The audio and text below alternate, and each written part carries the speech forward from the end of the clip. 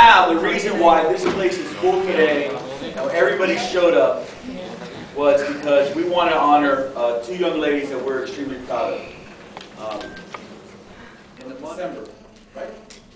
In the month of December, in the middle of the presidential campaign, as I am running around with a presidential candidate that is not still running for president, I get a call from the chief, the fire chief, and Mike and Chia about two young ladies from Immaculate Conception who needed to interview us and needed to be, would go wherever we wanted to go. Their moms would bring us wherever we were at so that they were able to interview us, and because they were in a competition.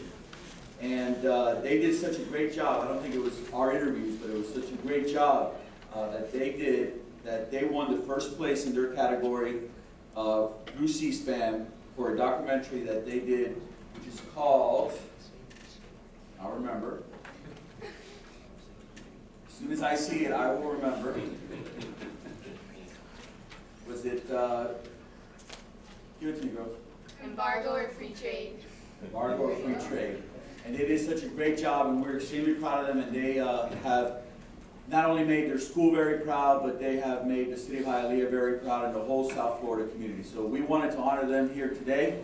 And I want to ask Kristen, Cuba to come up, and Alexandria, Segovia to come up.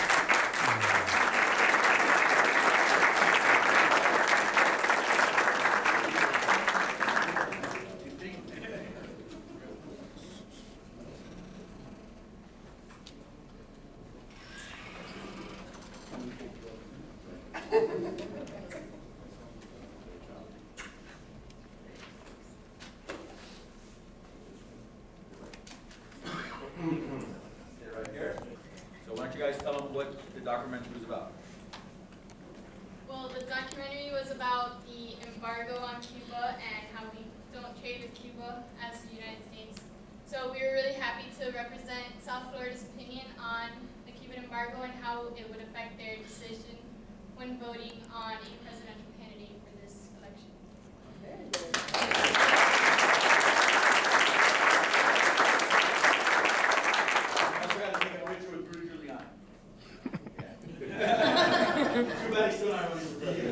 Still bothering. Still bothering. Still bothering. Thank you, girls. Congratulations to their parents and the whole Immaculate family for supporting them. So congratulations. I can see who was the cameraman? Two fathers? No, they did. They were doing a good job.